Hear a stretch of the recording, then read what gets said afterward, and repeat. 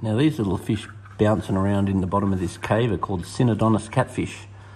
And Synodontis catfish are a beautiful little scavenger, very popularly kept in cichlid aquariums. And they're a nice little subtle fish that you can almost forget that you've got. But when you've got fish like these Synodontis cats, they really add to the interest of the tank, because while you've got fish like tinfoil barbs that are out and about all the time, it's really nice to have things like Synodontis cats that you basically almost forget you've got them, and then you get really excited when you see them.